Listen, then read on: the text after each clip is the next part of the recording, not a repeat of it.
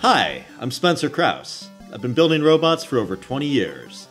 In that time, I've seen a lot of interesting things, and I've heard a lot of interesting stories. Collaborative with Spencer Krause is a place where my colleagues and I can relax, have a drink, and talk about some of the crazier things we've seen at work, and some of the experiences we've had that have gotten us to where we are today. Subscribe today to join the collaboration.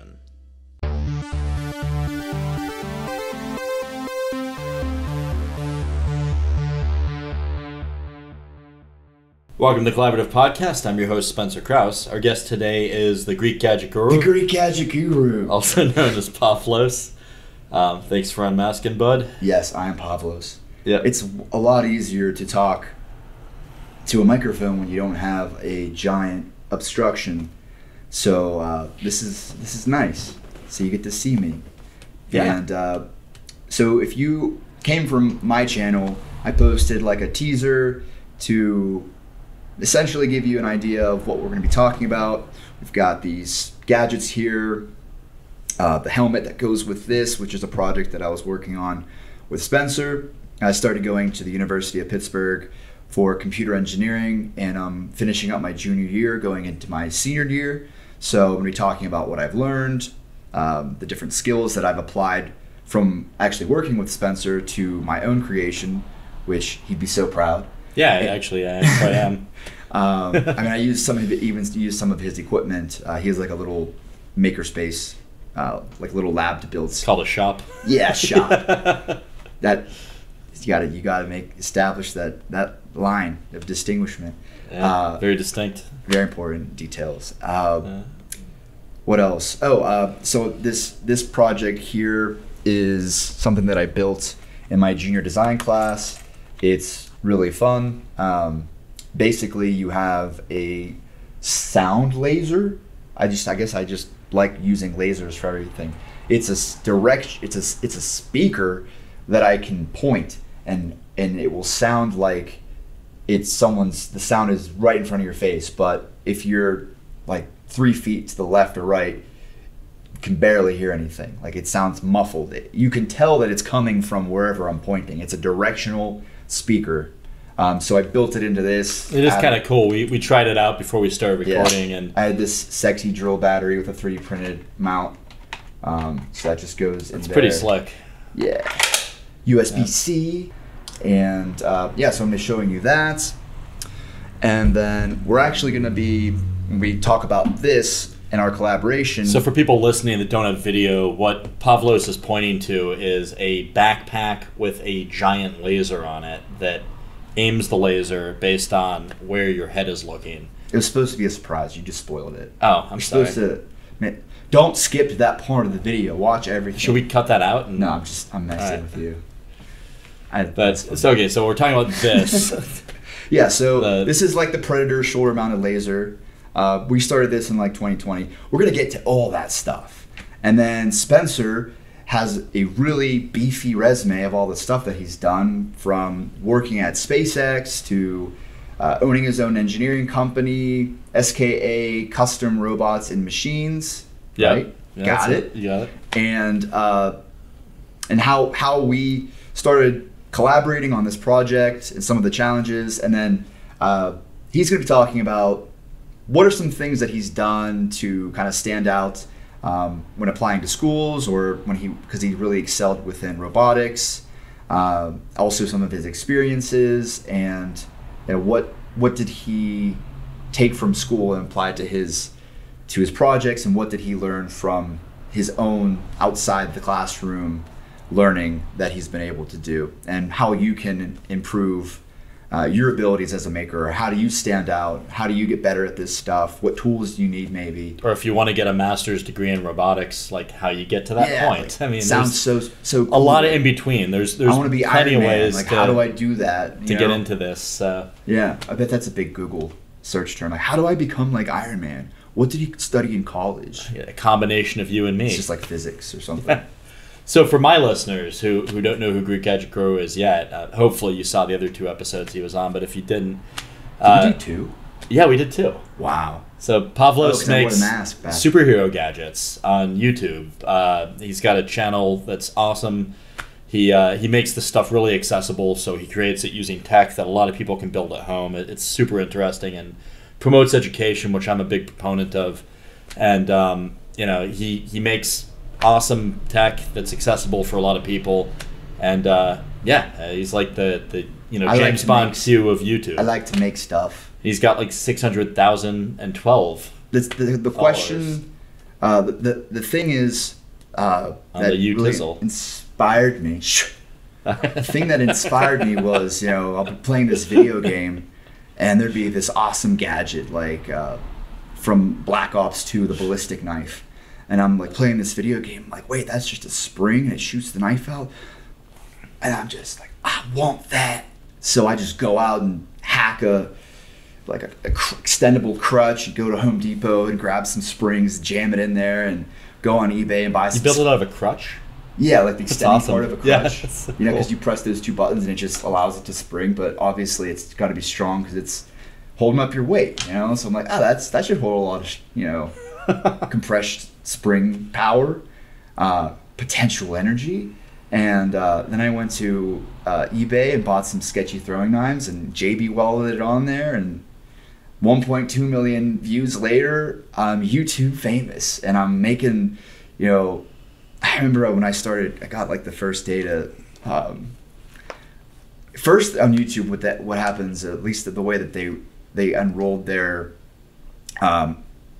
partner creator program or whatever, you would put a video on there, and it was kind of like a la carte of what you could monetize. It was only after it reached a certain threshold, there's almost like a view time velocity or acceleration. If it gets a certain amount of views within a short period of time, it's growing that expanding quickly. They would say, hey, like this is something we should monetize. So I'd get that email, and then after a while, once you have that track record of just uploading content that's still consistently drawing an audience, I think that they extended the partnership program. And then they changed things years ago, so they kind of dropped the curtain. When you're like in high school and you're making a nice little check of a couple $100, it was a big deal, and it just kept snowballing. And then I graduated college the first time, went into a career that I felt like really wasn't for me. It was kind of like family was nudging me in that direction, and I was okay with it. But I realized, hey, I'm a huge nerd, and I like building gadgets. I don't know what this field is going to do for me. It's just a paycheck at the end of the day, and I want to really enjoy what I do and be proud of it. So I decided, I'm not getting any younger. I am going to go back to school. So I'm now 29 going on 30, and there's a lot of kids in my class. I call them kids because when you're 30 and they're 20, 10-year difference is half their life. And people's jaw drop whenever you tell them that you're almost 30, because it's 10 years is a big deal to them. Like 30 is, oh my God, I'm going to be 30 not a big deal. But I have had some funny stories where I was working on this lab, and I messaged one of my friends, and he said, oh yeah, come over and I'll take a look at your, we can debug the circuit or debug the code. But I'm having people over, so feel free to stop by, whatever. So I get there, and there's like a full-on college party. They had a beer pong table, and they're like, "You ever play beer pong before?" I'm like, no. How do you play? And they're like, oh, you gotta throw it in the cup. Okay, yeah, that's easy. And like making all the shots, like, wow, you're really good. I'm like, wow, I'm a natural. And then I'm guessing you'd played before. Yeah, of course. And then they're like, so you got a fake ID? I'm like, no, I have a real ID. Oh, did you like buy it from a friend or something? Like, yeah. I'm like, dude, I'm almost 30. I've been able to drink for as much time as half your life. It's, but I'll take it as a compliment. I guess it's all those years of being a recluse, staying inside and tinkering on all these gadgets. I'm 34. People think I'm 45. That makes me feel really bad. I'm going to start losing my hair. I've got particularly bad genes in that regard. I don't think it's necessarily going to happen to you. Did that hurt? Are you offended? No, I don't give a shit. Okay, thank you. Anyway, okay, so you're at this college party. People think you're Yeah, so I mean, 20. there's definitely like something that you have to navigate at college, going a little later than most. And so I'm happy to see that some of the skills, well, actually a lot of the skills that I've applied to different projects is really applicable, especially to some of the design projects that I've done, like junior design. That's where I built this. This is a directional speaker. This was kind of inspired by some of the manufacturing prototyping styles that I learned from Spencer whenever I was working on this. Thank you, sir. Yeah, but talk about this for a second.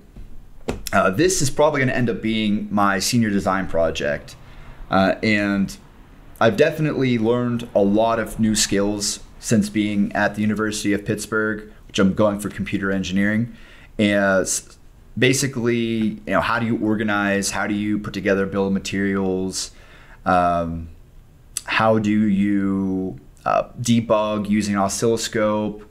That applied to this. Making my own printed circuit boards. So if I want to take something that, I would typically have to buy all these off-the-shelf components from eBay or Amazon and jam them into this little box. Well, now I can figure out what the components are, make my own board, and instead of the laser watch being the size of a deck of cards, it's like as thin and small as my Apple Watch. So that's going to give me a lot of new abilities as a creator. So the plan is to, probably graduate, obviously, get some stability within the job field. And then what I'd like to do is slowly transition into making content and having almost like a store or some sort of business model where I can sell maybe kits or something along those lines. Spencer's got a business degree, so maybe he could help me with that. But happy to talk. Yeah. So yeah, content creation is really challenging. And especially with engineering. So I apologize for the absence, and I hope everyone's been well. I hope I didn't give everyone a heart attack, because I get comments that are like, "Did he die?" I'm like, no. But yeah, so it's been a crazy ride. But to talk about this project, do you want to tell them about? Yeah, sure. What's been going on? Basically, Pavlos and I met at a makerspace here in Pittsburgh, and we were having a beer and we just hit it off pretty immediately. That intelligent dude, very like-minded, and we're talking, and Pavlos mentioned his YouTube channel, and I'd seen it before and actually was a fan. And I remember that. You were like, Gadget Guru, right? Like, what? I didn't recognize your face, but when you started talking about what you did. I'm wearing a mask all the time. Usually I wear this mask with LEDs. It's difficult to enunciate. But when you start talking about what you did, it was immediately apparent that was you. Yeah, he he started going on a whiteboard and sketching out stuff and making these block diagrams of the different systems. Like, his brain just went full engineering mode. Yeah, but I don't think we had the idea yet. I think we kind of arrived at that together. So I feel like we spitballed it. Or did you know you wanted to make this? I knew exactly what I wanted. Okay, I said I want to have a Predator laser, shoulder mounted laser, that wherever I look, it will aim so that I can burn things. I thought that the head tracking was something I pitched. You probably did. I could be wrong. But I didn't know how achievable that was. Ideally, I'd have like a camera and it would auto focus, or you could just like have a little clicker and a little heads up. Well, I think that's what it was. So I think it was originally you wanted to auto target things in the environment, and I talked you into head tracking because it was an easier engineering problem. Yeah, you're lazy. Yeah, yeah, total lazy asshole. I don't know where I put a camera on this thing because it'd have to. There's a lot of wires. Well, it's a lot of wires. It's achievable, but it's a lot of work to do computer vision. Where the way that we built this and are continuing to build this is it uses what's called an inertial measurement unit. Mm-hmm. It's actually a few of them being averaged together because we use kind of less expensive ones to save money on the build. We take measurements from those, we average them up, and then we compare against inertial measurement units in the backpack. and it does some math, and then it's able to aim the laser at things it's looking at. So we sort of spitballed that together, and science. Science. There's some science that goes into it, and it's magic. Yeah. But when the black smoke leaves it, magic's gone, and it doesn't work. And that's what makes electronics and engineering. I don't think we've released the smoke in this one yet. So that, for people listening, like releasing the black smoke is when you screw up. And this was, I used to do battle bonds. This was pretty common, right? Like you'd wire something up, like sleep deprived on 4 Red Bulls, and you'd be in the pit area, and you'd put it together, and you'd short something against the chassis, and it would smoke, and then you'd fry a board. Yeah, it doesn't work. It's because the magic smoke left it. Yeah, if the magic smoke went back in it, it would work. And that's science. I mean, that's hilarious is what it is. But yeah, we haven't had the magic smoke yet, but it could blind you instantly, even if that's correct. So 100%. It's an infrared laser, right, that we switched to? No, it was originally a fiber optic infrared laser, but that was working at like 1.5 volts at like 50 amps. And we had to use that really sketchy TI converter, and it was like surface mounted, and it scared me. And I was trying to I made this little squid thing. I remember that, yeah, with the wires coming off. Yeah, you had to have huge wires because of the amount of current, and then it just looked like this little squid. It was ugly, so we pitched that idea. Yeah. I spent a lot of money on it. I'm a little salty. Yeah. But it's okay. I spent a lot of time. You did. But it was fun. I mean, so like the way we worked on this is Pavlos came by my shop. Like once we kind of hit it off and decided we wanted to do it, Pavlos came by my shop, and we just kind of spent long days, and we did it in like the traditional prototyping style. So like we would sort of figure out what we wanted. We'd come up with a basic block diagram of what that looked like, and then we would start building the blocks and putting them together. And so it's kind of it's more of like a early stage startups do this. Makers do this a lot. Hobbyists do it. I'm sure the hacksmith builds things that way all the time. And it's pretty rudimentary, but for a system of this scale, you can kind of get away with it. When you start to get into bigger engineered systems like multi-robot fleets, like some of the stuff I work on these days, I mean, you have to start doing like real systems engineering and like hardcore diagramming and requirements and stuff. But I think that would be ridiculous for something like this is a project that you can do as amateur a level. Well, I wouldn't. It's a cut above that, but it's still you can hack it if you know what you're doing. I started building robots when I was 12 years old, and I'm 34 now. So if you count my hobbyist experience, I've got 22 years of experience building robots, and so not bad. Thanks. I can hack it pretty good. Of my peers in my class. Yeah. So that's really awesome. Thanks. Do we want to take a look under the hood here and kind of explain everything? Yeah, sure. All right. So pretty complicated stuff, but I had a lot of fun, learned a lot. Spencer taught me all about all the different, using Delrin specifically. I didn't even know that existed. And you can see I applied the same sort of build style to my junior design project. Anyone with a laser cutter should know about Delrin. Yeah, it's the best. I recommended it for one of the battle bots that's for our automation, robotics and automation society at Pitt. Nice. Yeah, they were 3D printing like the entire chassis, and the girl brought in the motor, and the wheel didn't even touch it was. It's kind of like one of those things like where you put the cart before the horse type of thing. Like she 3D printed this thing that took like 4 days, and then didn't even CAD in all the other part components. Also like the cabling and just battery management, stuff like that. Yeah, I've definitely learned a lot from Spencer, so I'm thankful. Thanks, Pavlos. for that. I appreciate that. Yeah, of course. It's always fun to like mentor someone receptive and interested in this stuff. I'm grateful to people who taught me what I know, and that's advice. If you're listening and you want to know how to get into this, find yourself a good mentor, somebody who's been down the road and is willing to teach, and then ask them small little bits that are like manageable, so you're not burdening their schedule, and just kind of be like, hey, I'm interested in what you do. How'd you do this? Or like, how do you do that? Or like, I was thinking of doing this. How would you go about it? And for them, it'll be intellectually stimulating, as it was for me when Pavlos came to me with this.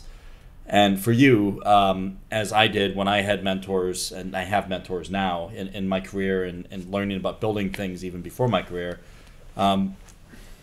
you learn a heck of a lot just from smarter people, not smarter people, but more experienced people, that have been doing this for a while. I would say if you are limited on your access to components and tools, you can buy used stuff. I would say 3 essential tools that you need to be able to get into making stuff, which is where I started, is first one is a soldering iron. That opens up absolutely the entire world of electronics, because then you can take apart old radios and you can, learn about capacitors, because you probably touch one and you get shocked. Like, I've done that so many times. I remember one of my first projects was taking apart a disposable camera, which has that large capacitor to create that flash, Oh, and yeah. I would make like stun guns out of it. We did that too. Yeah, it's fun. But I had to learn how to solder, so I looked up YouTube videos, and now, at this time, I think you could still go to a Radio Shack and buy that stuff, but now you just have, Amazon Prime. So even if you don't have a soldering iron, take some sort of heating filament from, I don't know, and put like a battery through it. They're $10 on Amazon. I don't know. I'm thinking about my audience that's in other countries, maybe. All right, fair enough. Or heat up a nail. I don't know. Yeah, okay. Yeah, I mean, they have butane torch soldering torches. But yeah. Well, that's how they used to do it back in the day. So I've actually got an antique soldering iron that's a big chunk of copper with steel bits wound around it, and then it goes into a wooden handle. And I mean, you think about all your irons in the fire. This is a soldering iron that's designed to be left in a fire, heated up, and then used to solder. There you go. It's a big chunk of copper. Yeah. Genius. From where it started. Cool. Yeah, I always thought I'd be great in the zombie apocalypse. Just there we go. That's a great example. But yeah, I mean, so definitely a soldering iron. So you get opening up old electronics, taking stuff apart. That's number 1. I would say number 2 for me, I would have to say a Dremel tool. Oh yeah. Yeah. This is a great tool for anyone starting out in particular. I got my first one when affiliate link in the description. I don't know. We'll make it bundle. Yeah. I got my first one when I was 12 years old. That's maybe funny 13. that we both had that. Yeah, that's about when I got mine. I got it for Christmas. I think I got mine for Hanukkah. So a Dremel tool is just you can get really creative with it. I actually have a Dremel mount that turns it into a drill press, and I use that for countersinking some of the different bolts here that I don't really want sticking off the panel. A lot of these are, I think panhead is what they call it. I don't care about that, but if there's a really small tolerance and I need, for example, for this part that comes off, I needed something easy. And the Dremel, you can even 3D print stuff. Mounts, I've seen people take their Dremels and mount it make a tiny little belt sander or it's pretty cool. The DIY community with people make belt sanders out of Dremels. Yeah, it's cool. That's pretty awesome. Yeah, I like it. They're creative. There's a lot of other ones. Where do they get the sanding belt? Just off another belt sander, and then the Dremel drives it? I don't exactly remember. I think it's that. There's definitely small belt sanders for jewelers and stuff like that. Oh, that makes sense. Yeah. Yeah, if you don't plug a Dremel into that, put a bearing on a shoulder bolt, and then you got the other side, and you're good to go. Yeah, pretty much. Yeah. So that's the first one because you can cut metal, you can grind stuff, you can sharpen stuff, you can polish things, you can if you get a strip a bolt. Yep. Is that what you're gonna say? That's what I was gonna say. If you strip a bolt, you just cut around that part, with the Dremel. Is that what you're gonna say? Or you can go at a 90-degree angle. You can cut a slot and use a flathead screwdriver to get it out. That's smart too. Yeah. But if I'm thinking of those recessed screw holes they put on toys, where you need a special screwdriver or something to get in there, and it's so deep down you can't reach the Dremel, so you just have to cut around because you don't care about the toy because it's broken or whatever. You just want the electronics that are inside because it has a voice recorder that you there was a McDonald's toy. I was like, oh, I want to put this voice recorder in a watch. I don't want it in this stupid thing. So I took it apart, but they had a weird screw, so I just took a little. Yeah, that's good. What would you say is the third one? Okay, so soldering iron, Dremel. I put zero thought into this before it, but it's just been on the tip of my tongue. I've got a weird one that people may not find interesting, but is cool to me, and this is eclectic. It may not belong on this list, but I'll say it anyway. Are you going to say calipers? I was going to say Knipex pliers wrench. That's so weird. Don't edit that out. I'm joking. I know what he's talking about. It's like pliers that instead of moving like this, they move like this. Oh, it's awesome. I mean, you can use it to get metal that's bent that you want to be flat again by squeezing it like it's a vise. You can use it to operate on any hex head bolt. I don't know. They're great. You can throw all your crescent wrenches in the garbage when you get one of these. Yeah. So I don't know, but maybe it's not like one of the three. So yeah, I would say for multimeter. Get yourself a multimeter. Be able to see what voltage is coming out the other end of your thing. That you should probably buy that when you buy the soldering iron. In fact, yeah, you can get them for like $10 probably for an entry level. Yeah, go to Harbor Freight. And spend $30 and get like a really decent one on Amazon. Spend $120 and get a Fluke. You know, I mean, you can kind of sort of pick your level of quality there, and it'll tell you voltage. It'll tell you the amount of current you're drawing if you hook it up in series as opposed to in parallel. It'll tell you a bunch of. You can test batteries with some of them. It's a good starter. I'm still thinking about my third one. Sorry, you don't think it's a multimeter? That's pretty good. All right, what would you pick? You'd have to understand electronics for it to even mean anything. Well, if it's in for the soldering iron though, like, but think about your first build. It was literally battery plus wire plus LED. Does the LED light up? Battery plus I'm older wire than you. plus motor equals movement. LEDs didn't exist when I started. I used incandescent light bulbs. But yeah. Yeah. So, all right. Yeah. I would probably say a screwdriver set. I didn't know that counted. I said tools. All right. So you can take apart everything, You definitely should have screwdrivers. Yeah. Yeah. The crazy weird bits that you might see in like an iFixit. So anyway, I would say. You can get a good set for like $10 of like little. Everything's $10 in your world. Like, is it like a 10 below store that I don't know about? It's called Amazon. Yes, maybe. Yeah. But yeah, I would definitely say without a doubt, soldering iron and Dremel tool, that will do a lot of stuff for you. And then those have their soldering goes into welding, and Dremel tool goes into grinding. Goes into metal work, and allows you can cut metal now or plastic. It's a game changer. Yeah. And then that opens up the door to like the bandsaw and the grinder, angle. Yeah, grinder, it's like the skill set you see in a video game. It's just like you master the skill and you just keep progressing. And then I don't want to do I'm soldering, but I want to do more. Well, to be fair, I know how to solder like a champ. I can't weld for crap. Like, hey, yeah, that's too high level. You need to unlock the other paths before you get there. Yeah, can you weld? I've done welding. All right. What kind of welding? What kind of welding do you do? I think MIG welding is probably the easiest. Yeah, for sure it is. Because it's just the hot glue gun of welding. Yeah, TIG welding, scary. So I sort of, I can MIG sort of, but I'm not great at it. And then I'm horrible with a TIG welder, so I've tried to like TIG aluminum, and it is not pretty. I always have somebody else weld aluminum for me. I feel like that's difficult in general. But anyway, moving on to the next subject. Is that okay? Yeah. I've been having fun talking about tools, but we can do that. I like tools. Sponsor me. Knipex pliers. You said they don't need that, but I mean, you don't. It's not as basic as screwdrivers. Yeah, so yeah. We know how to weld, and you can just take scrap metal and make your own Knipex pliers. Done. Yep. And a Dremel tool to make whatever. I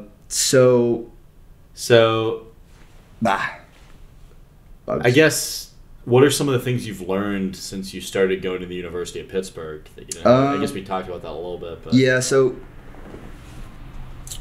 let's just show them this, because this is actually something it's pretty cool. Okay, so this is my junior design project, as I talked about a little bit earlier. This was a lot of fun to build.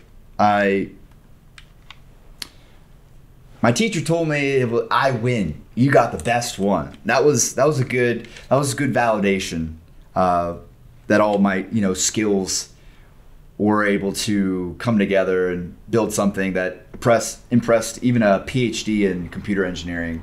Granted, I'm a student, but he felt like I really went above and beyond, and he actually asked me to come to his class for this semester and show everyone this, which was really cool. Now, that's awesome. Now everyone's like, "Oh, that's Paul. Hey, what's up, Pavlos?"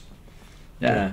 It's actually pretty good ergonomics too. I'm looking at where the buttons are relative to your thumb. Yeah, originally I was gonna make it look like a folding. You ever see one of those folding pistols that looks like a briefcase and it like folds out like a flashlight?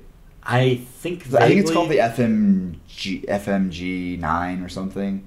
Really cool design. Like it has a handle and you press a button and it just folds out, and you probably see it in Call of Duty. But this was for a school project, and I was making something that looked like a concealable firearm. So I scrapped that idea after wasting lots of time over Christmas break, and I decided, okay, well, I want to be able to have this thing in public, but not attract people because it looks dangerous.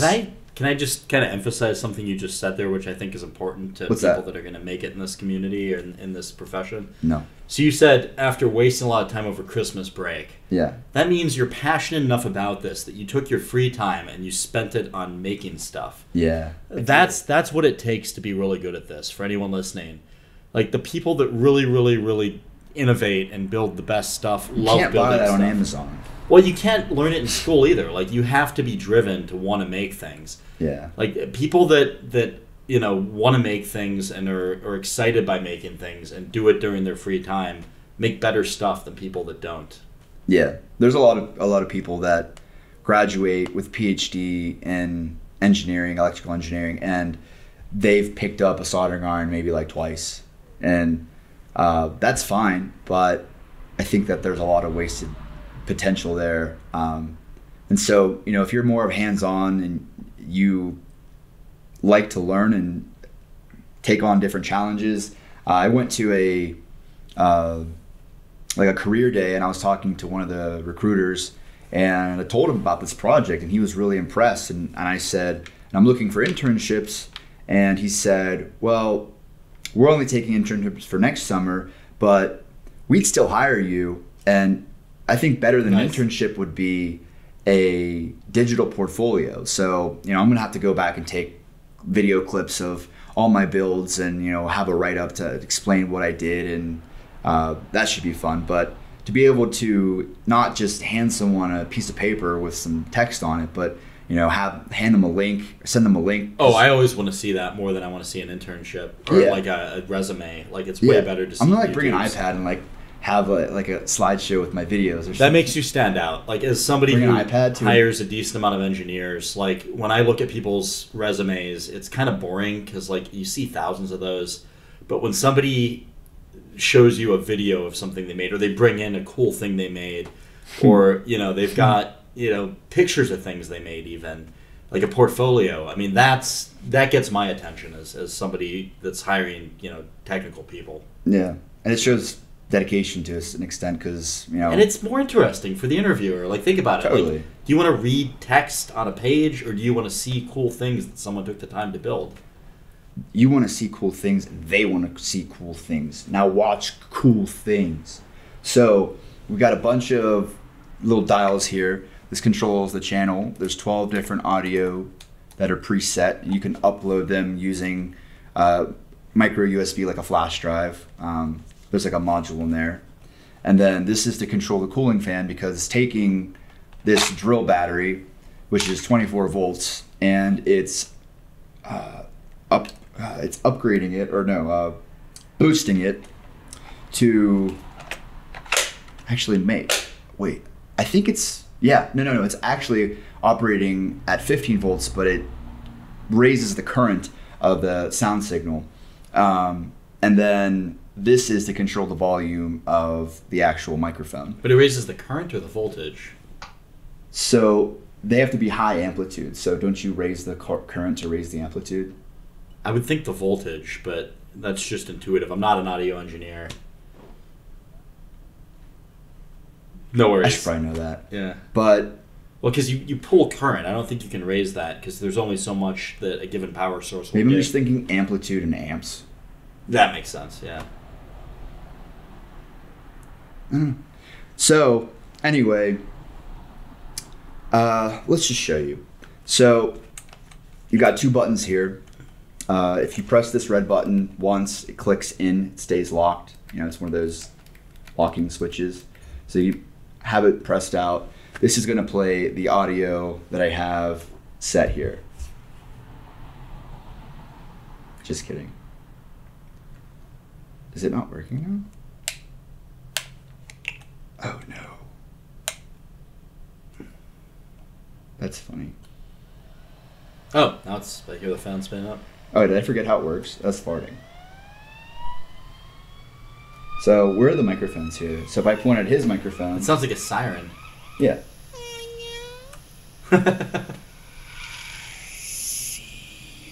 Alright, so I'm going to play like a long soundtrack. So this is the Rick Roll song. So if I point it... Oh, that's pretty cool. It actually sounds really good for your mic because you're hitting the diaphragm like pretty head on there. That's interesting because these are side-facing mics. So if you're talking to the tip, it doesn't really work. But which your point at mine. But yeah, when you're talking to the side, it's supposed to work. So that's actually. Wait, hold on. Try. I'm trying point at mine again. No.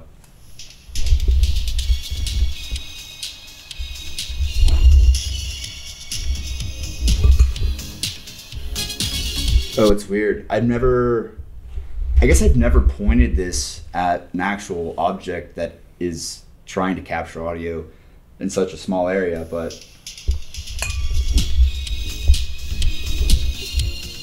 so I can hear my audio, but I feel like I need a directional laser on this thing to show where it's pointing. And you told me that was a stupid idea, but like it's not. It's you did. And I'm sorry. It's definitely not. It's definitely not straight and parallel to this.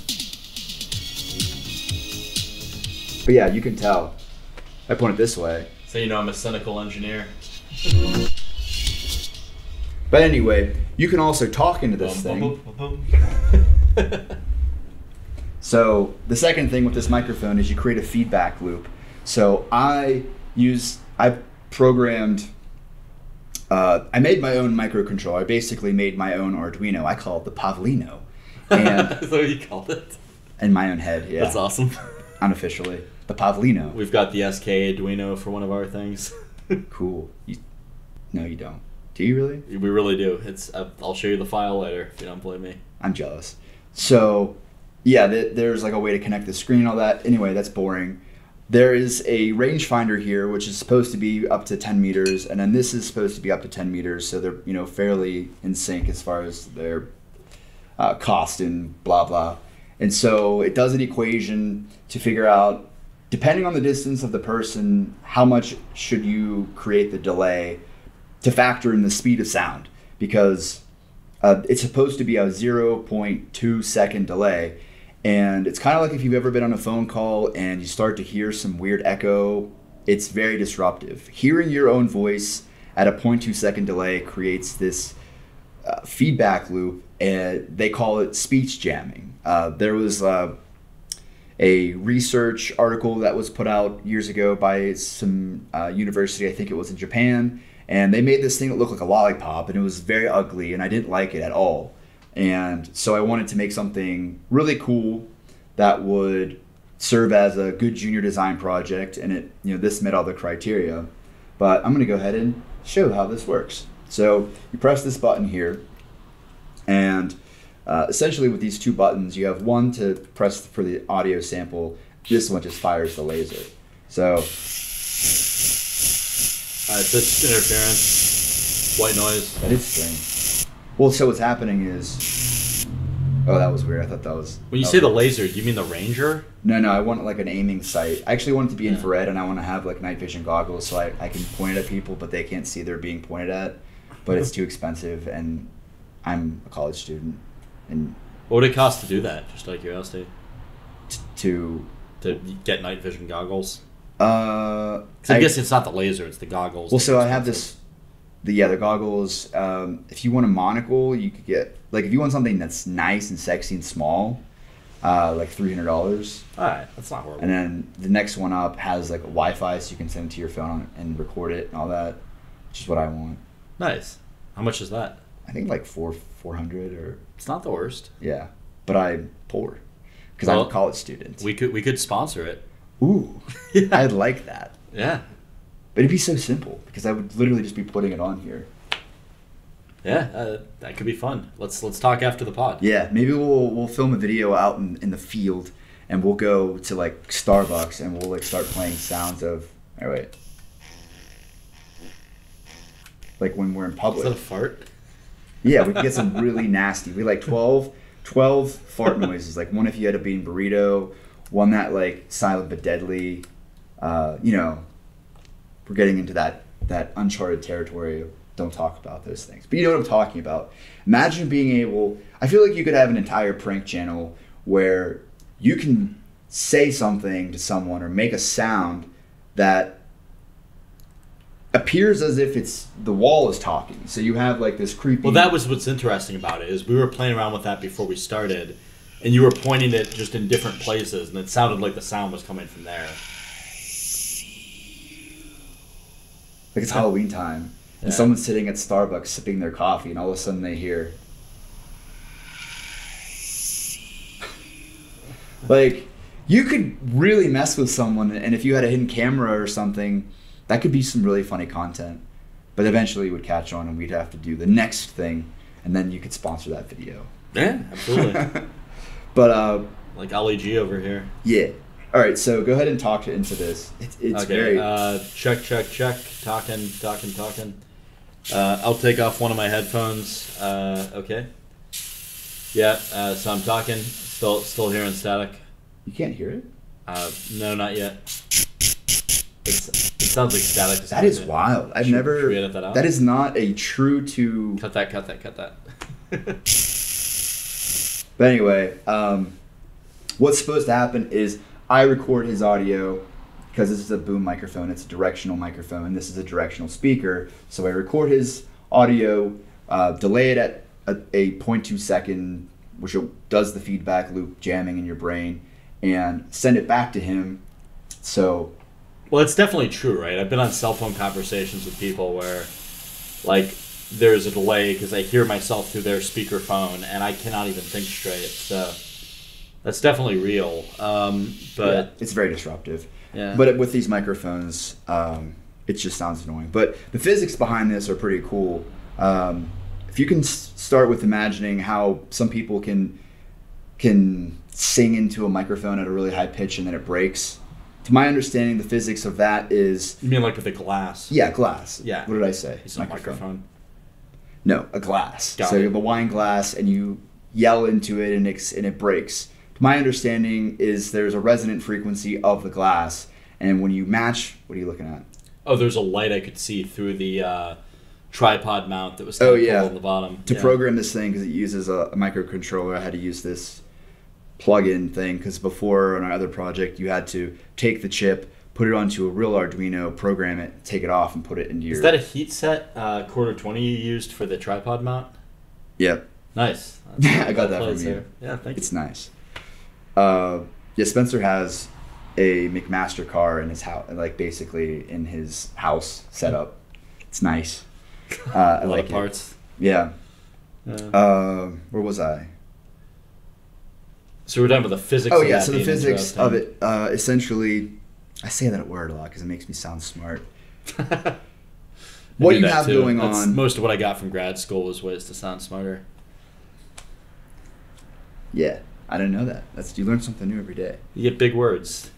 So these are all transducers. They're sending out ultrasonic frequencies. So you're putting in the audio, you're turning it into the 60 hertz, and then because all these are going in parallel, but because they're also high amplitude, at 60 hertz the wavelength is pretty much like a centimeter wide, and the sound energy, if that makes any sense, the amplitude of the wave is confined to that space, and so it actually vibrates the air in between all of the different transducers.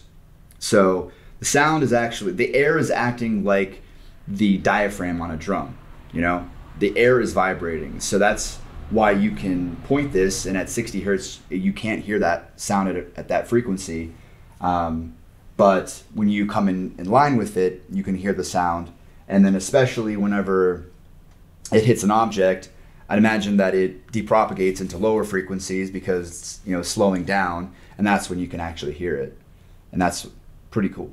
Oh, that's interesting. I don't know enough about sound engineering to fully understand it. But as far as the glass description, it's when you have two frequencies, the resonant frequency of the glass and the resonation of your voice yelling, it amplifies, and that's why the glass explodes, to my understanding.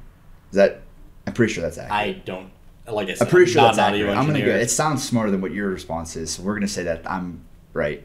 All right. I'm pretty sure that's how it works. It's kind of like, it's kind of like if two people grabbed the end of a carpet and went like this, the waves would come together at the same time, and they would push something. It's kind of like when you get double bounced on a trampoline. Yeah. Sort of. So you're talking about constructive interference? It's constructive interference. I think that's the double bounce effect. By the way, just a separate thing. Is this a custom piece that you made to guard the front of it, or did that ship with that ultrasonic? Yeah, I made this because I wanted to be able to put this on the table. Yeah. And be able to... It's a nice touch. Yeah, I added that last. I didn't want... I thought it looked a little naked without it, and... Yeah, I think it's better with. Like, I think that's a great feature. It's sexy. Yeah, I agree. It is sexy. So there was a lot of stuff that went into this, but I learned how to make circuit boards. I got to show off my maker skills to my professors and some of my classmates. This is probably the most complicated project that I've ever done, and so now that I've achieved this, I feel a lot more confident. Even including that? Well, I was going to get to that. I feel a lot more confident being able to complete this. So we're going to put this down for a minute, and we're going to talk about, just get back to this for a split second. So I'm a junior going into my senior year, and me and Spencer worked on this during 2020, around that time. Yeah. Part of the reason why I took such a long break initially was, before the pandemic basically, was I got kind of stuck with some schoolwork because I was trying to go into a different field. So I was taking some classes to get up to speed, and I didn't have very much time to make content. And my idea was, I'm going to come back and blow everyone away with some really awesome project. It's going to go viral, and it's going to explain this long hiatus of content. But shortly after we started working together, I'd say about, a month or two, maybe? Yeah, pretty quick. Yeah. The pandemic happened, so we're trying to finish this project. We're wearing gas masks. Yeah. We were afraid that... we thought we were going to die. Yeah, we both thought that we're gonna infect each other. But we thought we were also smarter than COVID, so we decided we'd wear gas masks. Yeah, we're wearing. We had like dual cartridge Breaking Bad respirators. You had a microphone in yours, so you could still be heard. Yeah, that's true. You're so well prepared. Well, thank you. No, I bought it right when it hit. I thought like this is gonna kill everyone, but I'm gonna have a microphone. And I'm going to have a dual cartridge Breaking Bad respirator. Did yours go all over your head? Or was it just... I think we just wore the ones that don't go over your face. I had a face one, but I think we just wore the mouth ones. And then we might have worn safety glasses to cover our eyes because it's like a mucous membrane. Trying to... It's very, very difficult to collaborate when you're afraid you're going to get the other person sick and they could potentially die. Yeah. So that put that kind of halted things, and then that kind of solidified my idea to go back to school because I didn't know if I could get through the math. So I conquered that, and now I'm programming and doing all programming microcontrollers, embedded systems, making my own circuits. Like, I thought that was all stuff that was unobtainable for me. So, just slowly working on things. I don't think that going to engineering school is essential to building this stuff, as I've kind of shown. I agree. I think that it makes it easier for you to afford a lot of the components that go into it, and ideally your work as an engineer, and you could probably speak on this, there would be some overlap. Like if you work as an electrical engineer and maybe you create circuits, well then maybe you can go home and actually make cool gadgets that you really want, and you've refined those skills by working in industry. Or if you work in CAD and you like 3D printing, you can, you know what I'm saying? That would be ideal. Well, you definitely learn a ton when you do it as a profession. I mean, that's undeniable. Like I said, I built my first robot when I was 12 years old, and I started messing around with, light bulbs and batteries and, alligator clips when I was like 7. I love Scotch tape. Yep. My mom put it in my stocking for Christmas, and paper clips and rubber bands. But I'll give some major milestones of my development. No. Scotch tape is great. But I'll give some major milestones of my development. So I built my first, simple circuit when I was 7. I built my first robot when I was 12. I did my first what could be considered a computer program on a Texas Instruments graphing calculator when I was also 12. Wow. You make me feel dumb. I mean, but I started messing around in machine shops when I was like 19 years old. I did like woodworking like around like 13, 14. Mm-hmm. And then I, ended up going to school for computer science and business when I was in my early 20s. And then when I was in my later 20s, but still like mid 20s, I got my master's degree in robotic systems development from Carnegie Mellon. So, and then meanwhile, I worked at Cornell when I was 14 doing my first IT job, and then I got my first job out of undergrad at SpaceX as an IT systems intern, and then I started getting engineering jobs. So I was a hardware and sales engineering intern at Deep Local, and then after that I was a robotics contract engineer at a company called Joy Global that made giant mining vehicles that I was turning into robots in the Advanced Automation Group. And then I couldn't find a place I really wanted to work, so I started SKA Custom Robots and Machines after that. I will say that, I learned a lot in school. I made a lot of good friends, but really, for me, the best educational tool has always been doing. I mean, I learned so much. Like, I would say I learned more in my first 6 months of running SKA about, business and real-world engineering than I did in 6 years of schooling. And, at SpaceX, I got to, sit in the Dragon Rider prototype before anybody knew the Dragon Rider, like the Man Dragon, existed. I don't even know what that is. It's there. Well, they might have changed the name. Trogdor, the Dragon Man? The Dragon was there. That's funny. You said the Dragon? Man Dragon? Well, the Dragon was their capsule at the time. I don't know if it's still that, but it's the thing at the top of the Falcon. When they're not launching a satellite, that's the fairing. But when they're launching cargo to the International Space Station, they've got an unmanned Dragon capsule, and then when they're launching people, they have a manned Dragon capsule called the Dragon Rider at the time. I like that. Yeah. Trogdor. Trogdor. The Man Dragon. Dragon. That's a great video. But I don't know. I mean, I always enjoyed making stuff. I always learned a lot from that. Whatever I could get my hands on. I mean, when I was at Cornell as a 14-year-old working in information technology, I was in the chemistry department, and they would have a pile of free lab equipment. Talk to the audience. I know all this. They would have a pile of free lab equipment you could grab, and I would always try to get my hands on whatever I could, and we'd do chemistry experiments in the basement. And so I'd get friends over, and we would try to get our hands on chemicals however we could, and just see what reactions we get to go through. I had a friend who was the grandson really dangerous. of a Nobel Prize winning chemist. It was chlorine gas, and it was very, very dangerous. Mustard. But my friend Joe McLafferty was the grandson of a Nobel Prize winning chemist. I think his name was Fred McLafferty, and he taught me all about chemistry. And so I started messing around with that. I'm not great at it, but I did that for a little bit. I tried to build a robot vacuum in the early 2000s before Roomba was a thing. I always enjoyed I mean, I was doing like relays in the wall to control over a parallel port the lights in my bedroom when I was like a 13-year-old, and through a computer just to do like home automation. I always like making stuff, and I would say, what's your most anybody can do that. Which project are you most confident of, or most proud of? Would you say? Oh, that I've done at this point in my life, like professional. If you can even talk hobby? About it. Well, I'm trying to think what can I say? Your unmanned ground vehicle is pretty awesome. That's kind of you to say.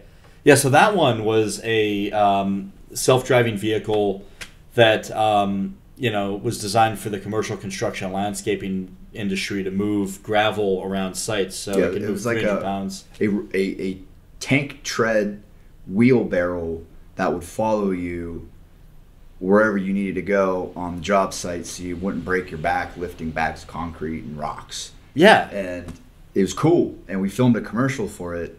Yep, thanks for helping with that. Rocktro. Yep, and that was fun. It was kind of me and Spencer exchanging favors for his help with engineering projects and his time, and my experience as a videographer. Still one of the best ones I know. Yeah, he's got like 3 on this list. So, number 1, babe. Yeah. Yeah, well, I mean, they're engineers too. Yeah. I know a good bit of engineers. Yeah. But, yeah. I'm interested to see where you end up in like 5 years once you get out in industry and start doing I'm going to paid engineering. Like I think you're going to go far. We'll see. I mean, you definitely are. You're a smart guy, and you've got the passion. And you actually care about it, which I think is going to drive you to take what you learned at work and bring it home and work on it more and create something even better. Yeah. I guess if you want to know the thing that you're welcome. I appreciate it. I appreciate you. If you want to know the thing that I'm the proudest of that I've ever done in my career, there was one project that we got where a client came to us and they wanted a how do I put this in a way that won't get me in trouble? They wanted, because I can't talk about what it actually is, but got those NDAs. They wanted a complicated piece of robotic software that was supposed to take a person 18 months to make, and it was for a robot that didn't exist yet, and they wanted it in 2.5 months. And when they came to us, they wanted it was really, really difficult. Like, they wanted some stuff that you could only really normally do with a graphics processing unit done without a graphics processing unit. So on like ARM chips. So anyway, again, supposed to take 18 months for a single person on their team. I was able to recruit 7 people, like really good engineers, and line them up and get them to put it together in 2.5 months. Wow. And yeah, we created something they loved that they continued using. It ended up in the final product. And that's cool. I'm super proud of it. So I mean, it was a management challenge, even more than an engineering challenge. But I mean, we had to get rid of a person. We brought another person up and promoted them to the lead on the project. And the customer was happy. We got testimonials, and I mean, they came back to us for more work, and it was one of the highlights of my professional career. I thought you were going to say it was the laser, and I'm sad. No, I'm joking. I'm sorry. The laser's cool. No, that's really cool, because that's like a whole another aspect of things is the business side, and making tough decisions about who you hire, and that's just like a whole other animal that. Well, there's so much to learn. I mean, and I'm happy to kind of mentor you on that too. And if you want to hear what I have to say, if you want to listen to some old windbag, happy to keep talking. But I mean, I've learned a lot, and I've made a lot of mistakes. And every time I make a mistake, I become smarter, because I'm not going to make that same mistake again. I put it in my journal, and I make sure I don't screw up in that exact way. And there's levels to it. I mean, have you journaled? Is that something that you recommend? I do, yeah. I mean, every time I screw up, it's easy to hate yourself when you screw up. It's easy to think, I'm a fuck up. I can't do anything right. I made a major mistake, until you learn to embrace it, and you realize that nothing great ever gets done without mistakes, right? I mean, Edison, the famous adage is he tried to figure out how to make the light bulb 300 times, and it didn't work. And somebody asked him in the press, how did it feel to screw up 300 times? And he goes, I did not screw up 300 times. I figured out, 299 ways not to make a light bulb or something like that. Yeah, I'm right. probably butchering it, but it's really true. I mean, every error, every mistake, every rocket that blows up is an opportunity to learn, something that doesn't work and refine your approach and get smarter. And so I think that's really what you got to know if you want to be an engineer is, how do you handle failure in a healthy way and, approach it with a growth mentality. I mean, that's maybe a little bit advanced, but that's something I advocate for everybody that wants to go into this field. Yeah, that makes sense. It's good, I guess, to acknowledge your mistakes in a written form. That way you can analyze them. There's definitely something about writing. Do you have a written journal, or is it like a paper, or is it? Oh, it's all digital. But still, just to document it in your mind and reprocess it. Yeah, and I reread it, Extract maybe a couple times a year. The nuggets of information that are useful, so you don't make the same mistake. Because I think that is kind of a rut that people get into is like you said, like hating yourself. Whether it's procrastination or and there's lots of reasons for it. Maybe you're afraid of failure, so you don't. If you don't try, then you can never fail. And there's, I guess, a lot of reasons why people hold back and don't jump into maybe trying to build that robot, when they're 12, or maybe they don't think that they have access to the right tools or materials.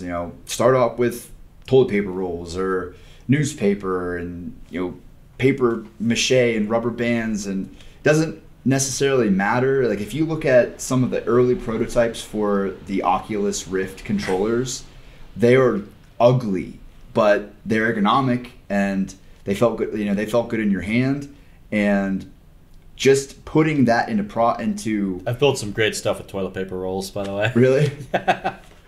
That's cool. Yeah, I mean, but just growing up, you use whatever you can get. You have no money as a kid, so you want to build stuff, and toilet paper roll. You can put a Radio Shack button on the Radio Shack's not around anymore. You put a button on the side of that and run some wires down it, and a flashlight in the other end, and you have yourself a flashlight. That's cool. There's a lot of those kits out that are like subscription services where they kind of put all that stuff together, but you don't necessarily, if you have the internet at your disposal, which some countries they're getting affordable internet right now. Like we've had iPhones for years and internet access on our phones, but in some areas that's just becoming affordable because of the coverage that's available and just the cost of cell phones and whatnot. So there's just this wave of people that are being exposed to new content that they wouldn't have been able to necessarily experience because they don't have time to sit in front of a computer while they're on their lunch break or whatever. So there's just going to be this. What I'm hoping is this new wave of makers that are hopefully going to be hungry to make things, and I hope that my content can inspire people to take that leap. Like one of the things that I feel like for some of my audience, it might alienate them in a way from the building process, because I'm using before I had access to some of these tools, I'd watch a video and someone would say, oh, like I took this remote control car and turned it into this like crossbow thing where you put the bolt through it. I'm like, oh, cool. How do I do that? Oh, well, you have to 3D print this part. And it was like my heart sunk because I was so excited to get started on it, but I didn't have that one 3D printer. So, a lot of these builds that I've done, I'm trying to really appeal to a different audience, which is if I'm going to look for an employer, I want to put this in a digital portfolio. What's going to look impressive? That I know how to use a 3D printer, or that I, hacked some toy. But if you're just trying to kind of get your bearings and learn stuff, that's where I think I started. And I hope that I can have the humility to maybe go a little more into that direction, so that I can kind of continue to inspire from more of, I guess I could say, primitive or simpler manufacturing methods. You know, like you don't need a drill press. All you need is just a steady hand and a drill.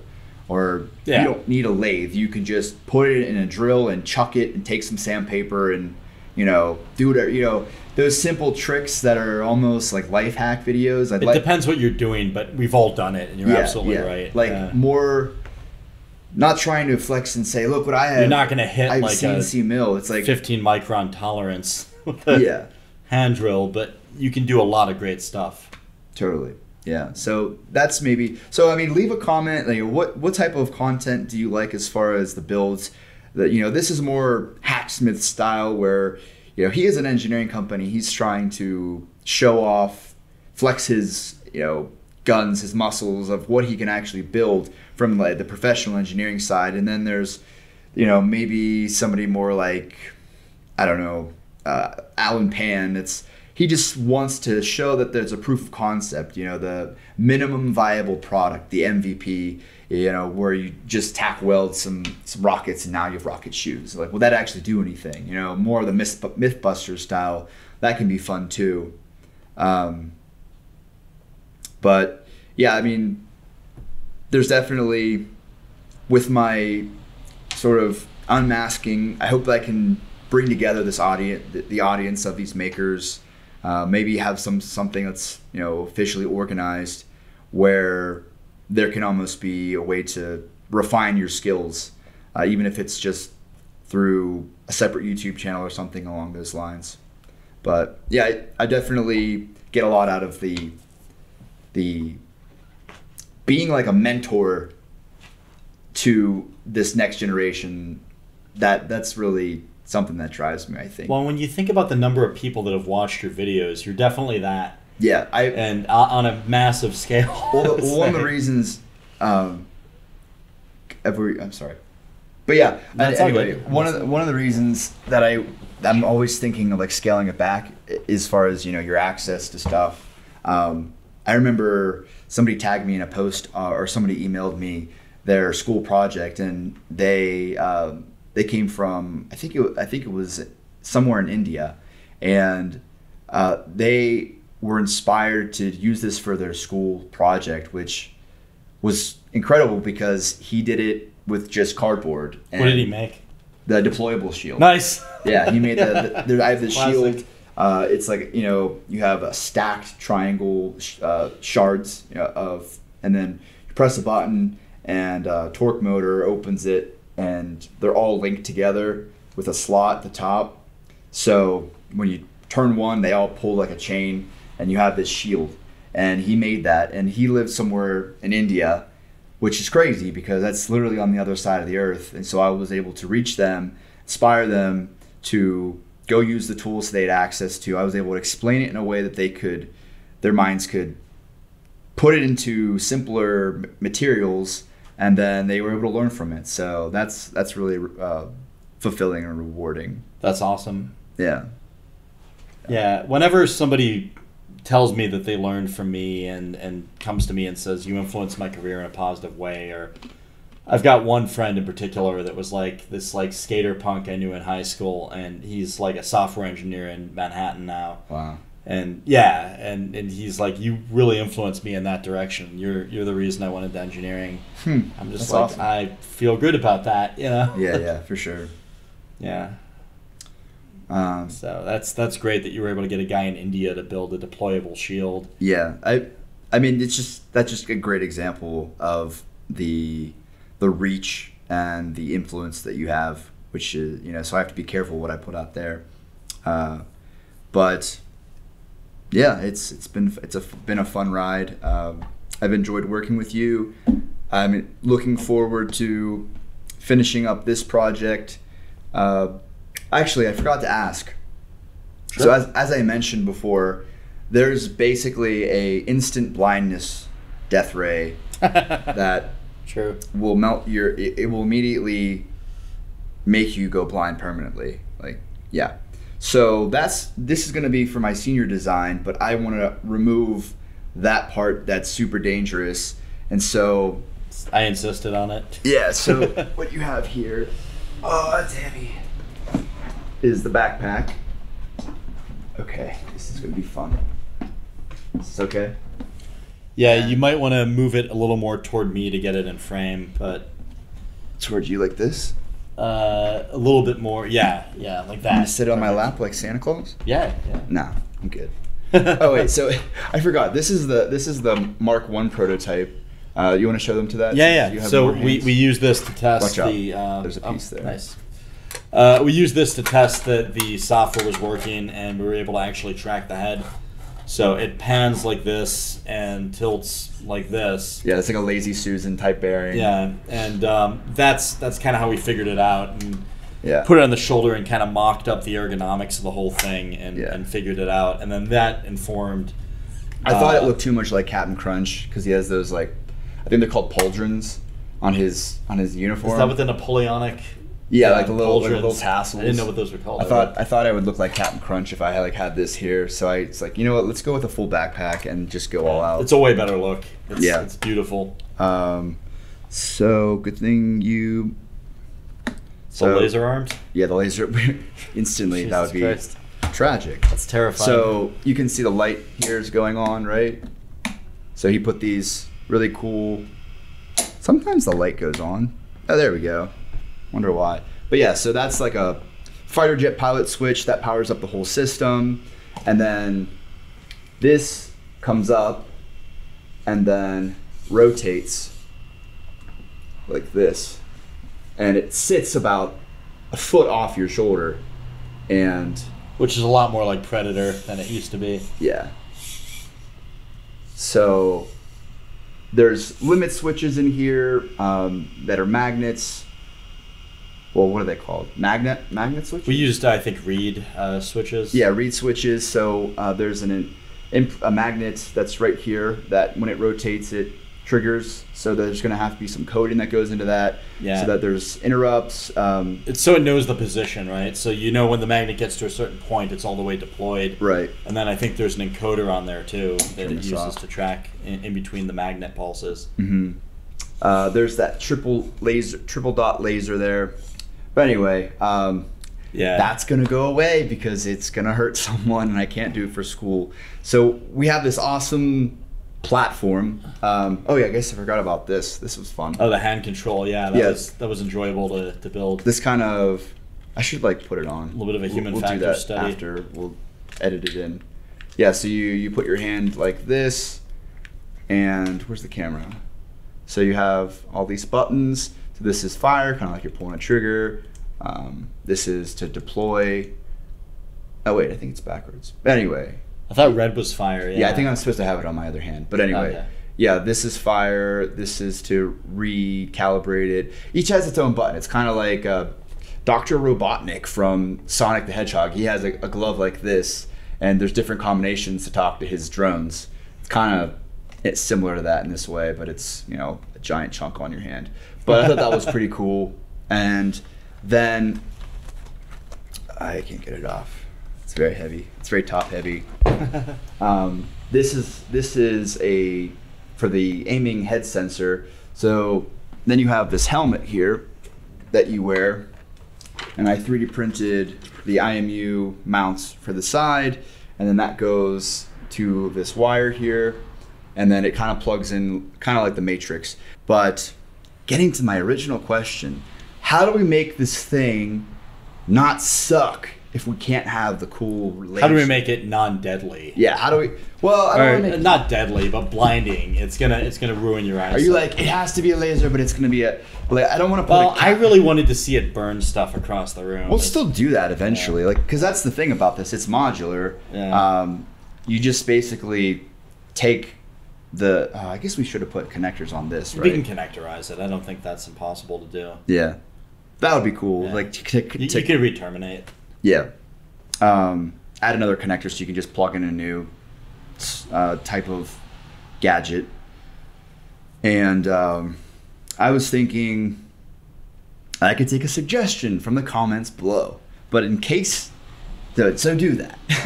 If you have any ideas, leave a comment definitely. But I'm gonna rattle off some that I've given some thought to. So the first thing that came to mind is action heroes, which were like how would you do that? Taking like ambulance, EMT, right? And firemen, and so first responders, that type of stuff, and giving them super tech, like an axe. If you're a fireman, it's like an axe that's on a robotic arm that like smashes the door. You know, it's just like this reciprocating door smasher. Yeah. Or they had ones with like, you know, he has a fire hose on his shoulder. That type of. So I was thinking about doing is, since we originally were going to use a fiber optic cable, is to use some Bowden tube and have like a solenoid that presses and deploys one of those aerosol like stovetop fire extinguishers. Yeah. So that like if you're a fireman and you're like walking out of the fire, and you're carrying this like little girl or someone on their shoulder that's passed out, whatever, and all of a sudden there's a fire in front of you, you could just like target it and that's like the opposite of what it was supposed to do at first. Yeah, it's the opposite. So instead of burning stuff, it'll put it out, and then that way it's useful, and I can do it for my school project because that would be cool. Yeah, I think that'd be fun. But yeah, comment below if you have ideas for things that would be fun to see on this. Would love to see them. This is kind of, it's going to be better if people come up with good ideas for it. So yeah, and then you can kind of feel like you're part of the team, and now you know what I look like, so it's not creepy. Yeah, I send money to my chat roulette. Yeah, everyone donate $5 to the super chat, and then if my entire subscriber base comes together, we'll have like $3 million, and Spencer's company can make us like at least an Iron Man arm, and then I'll give you and then we'll open source. You could probably build more than an arm for that, but yeah, and then I'll open source the files so you can build it for yourself, but you probably don't have the materials. So, but at least you have the option. That's kind of how it works when you like on a Patreon. They're like, here are the files. I'm like, thanks, Hacksmith. Like, I don't have $5,000 laying around to make that heads-up display helmet. He open sources all of it? I think he has a Patreon where he does a good bit of it. He even made a battery-powered... So Iron Man can sometimes use his repulsor to, like, weld stuff. Yeah. So he took an arc welder... I think it was something where it was almost like a safety. It was basically a plasma cutter. That's what it was, but it was battery powered. Yeah. And he built it into a portable system. That's pretty cool. So you could actually cut through, like you see you just go. It was on his forearm, so you go like this. I'm like, that's really cool, but that would cost me like probably $10,000. Yeah. So here are the files. Like, it's not useful. It's not economical. You just run, a long extension cord and call it a day. But if you want to have cool stuff, like a multi-million-dollar humanoid robot. Yeah, that'd be fun to build. 3 million. Yeah. So everyone super chat. I don't think you have access to it. Maybe we'll do a live stream. What is super chat? Okay. Am I the oldest? So super chat is when you're live streaming. Like, there's so many people in the chat typically, so you pay some nominal fee. It could be $1, $5, that goes to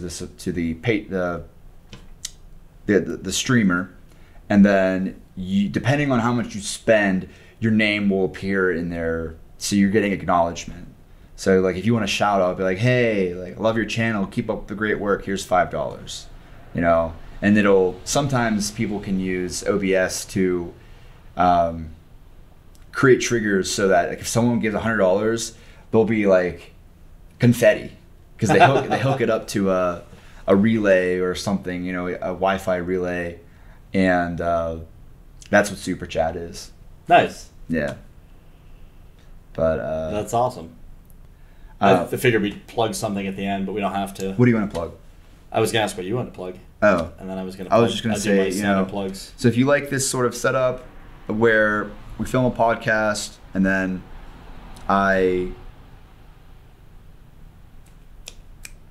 most of you, I don't know, if you want to subscribe, that's awesome. Please, yeah. I would love if you subscribe and you can come straight here and get the content, direct. We get a lot of cool people on here, people that have worked at NASA, people that own robotics companies, people that have been, putting robots on other planets. Wow, that's cool. A lot of space stuff, yeah. You got to get better titles. I haven't seen that one. Yeah, I think space roboticist is what Eddie Tunstall, the chief... Your title needs to be, "This engineer makes alien robots," or "Robots on other planets?" ? We've had a bunch of Mars, NASA it's like engineers shows Mars on. and like close up with a magnifying glass from a telescope, and it's like this little robot. We've had a bunch of people that own like multi-million-dollar robotics companies on. We've had just interesting people that are doing really cool stuff. We had a surgeon on that qualifies medical robots. That's really who cool. also is an engineer as well as being a surgeon. One of the smartest guys I know, Ken Urish. Thanks for coming on.